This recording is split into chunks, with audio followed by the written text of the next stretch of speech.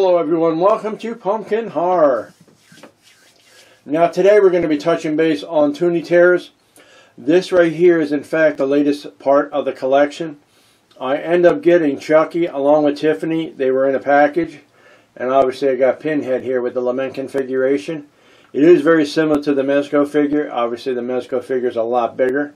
And that one cost me like 60 bucks at the time when I purchased it. But it is about 12 inches tall. It's a pretty decent size figure. But anyway, we're going to talk about these guys right now. And once I get done with that, I'll show you what I have mask-wise, as well as what's in the room itself. I'm going to give you like a quick walkthrough, okay? But anyway, let's talk about Chucky. Now, Chucky is a hard one to keep standing. But anyway, that is Chucky. As you can see his face. They did a really nice job on this thing. Turn him all the way around. He's got a crack in his crack. No, he's got a cracked butt, okay? Because in the third movie, I think it was, yeah, he got torn apart by that fan. And obviously they put him back together, and Tiffany brought him back, and, you know, the usual stuff. But anyway, that's what it looks like. It's got some nice details. The accessories that come with this particular figure is just a knife, okay? Now keep in mind, these are Toony Terrors. You won't get a bunch of accessories. There are a few exceptions, but in most cases, one or two pieces if you're lucky, okay? But anyway, that is Chucky, okay? There's no holes in the bottom of these feet, so you can't put them on the NECA stands because they're too small, alright? Now put him off to the side, show you Tiffany. Jennifer Tilly's character, okay? Move my hand out of the lighting there. And that's what she looks like. She's actually smoking a cigarette like she does in the movie. Okay, she's got gorgeous blonde hair. Well, in this case, yellow. But anyway, that is Tiffany. And it's got some writing on it, on the base of it. This one's an easier one to stand, just like Pinhead. Now, Pinhead in himself has a lament configuration. It's not highly elaborate, but it is kind of weird the way they built it. As you can see, it's got little holes in the bottom of it. And on the opposite side, also a hole. And here you got a little bit of detail. Get my hand out of there. Okay. And over here, some more details. Like I said, it's not a highly detailed figure. Cube. In this case, lament configuration. But anyway, that's the lament configuration. I got a full-size lament configuration that I bought off of Etsy years ago. It's very cool looking. It's made of solid wood, too.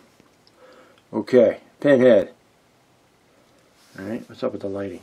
I think I'm getting in the way or something. But anyway, that's what it looks like.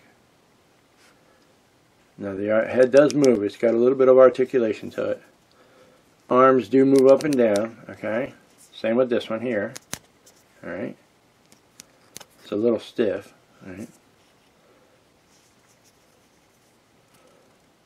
Body's got nice detail to it. Face does too.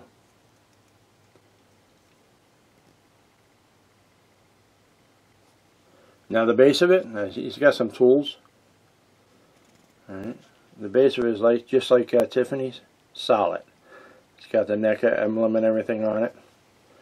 Okay, let's set him back up. These are the latest collection of Toony Terrors that I have. I've got a bunch of them, which I'm going to show you here in a second. If I can get Chucky to stay standing. Whoa. Boom. Anyway, I'll get him to stand. Anyway, let me give you a kind of like a mini walkthrough of what I got so far. I'm going to pick the camera up so you can get an idea. So let's just go over here to the tree. And start from the bottom. Alright. And I put masks on this tree here. And it does light up. It's 250 light bulb pre-lit. And it cost me like $150 for it. Okay. Yeah, the lumens light right there is really bright. Now up here on the ceiling, as you can see, I got a lot of Frankensteins because I love Frankenstein. The creature from the Black Lagoon. Okay. And then down here I got some bobbleheads and some body knockers. All horror figures here. Because the shelf was a little bit smaller, I decided to go ahead and put my Funko Pops along with my Toony Terrors on this shelf. Okay, hang on for a second here, guys, so I can see what I'm doing here. All right, you get an idea what I got there on the shelf. Okay. Down here are some masks. Jason Voorhees. Now this is actually not Ghoulish Productions, but Ruby's. It's okay looking, but the mask is absolutely huge. I'm talking about the hood, okay? The mask in itself is a really cheap rendition of it, and the strap was broken on the one, so I had to glue it.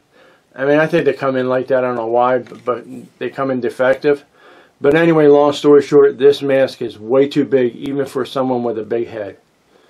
Alright, moving on. As you can see, I got Season of the Witch. And some clowns. Down here, I got some Forest Druids type masks, as well as my Return of the Living Dead, which I will talk about here in a second.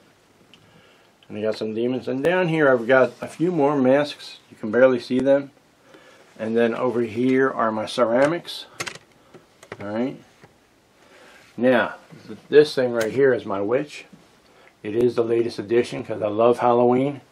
And I got this from Lakeside Collections for like 60 bucks, I think it was. It makes sound effects and lights up, the eyes light up and stuff. But it literally took 2 months to get in because they were out of stock at the time I wanted to get it in. And then it was like around Halloween, it would have been perfect, but it didn't come in until literally about a week and a half ago. That's how long it took. But anyway, I got some Jason Voorhees masks, okay? And I got a few things over here, as you can see. Day of the Dead. Alright, and then you can see I got some witchy stuff. I mean, I got quite a bit of stuff here. Right there. I love the Plague Doctor masks. I got 2 of them up in the corner up there. But anyway, let me go ahead and end this here. You get a good idea of what I got in this room so far. Okay, this is in fact the latest part of my collection for the Toony Terrors. Okay, guys?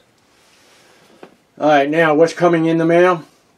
I got 4 separate packages coming in, and they're all from Big Bad Toy Store, with the exception of the Retro A-Go-Go masks. They are vintage vacuum form masks, and they come in large. They're literally almost 40 inches. They're wall mounted. I've got the mini versions of those coming in. I think I've got the Frankenstein, the Bride of Frankenstein, and I believe it's one of the Skull ones. Kind of looks like the Day of the Dead. I think one of them is coming in. I'm not positively sure, but they are due to come in any time now. But I also have 2 butcher knives coming in from Michael Myers Halloween, the 1978 version. That's a gorgeous looking knife from Trick or Treat Studios. The Halloween 4 Revenge of Michael Myers, that butcher knife is coming in too. It is very similar to the 1978 with a few exceptions. We'll get into that once it comes in.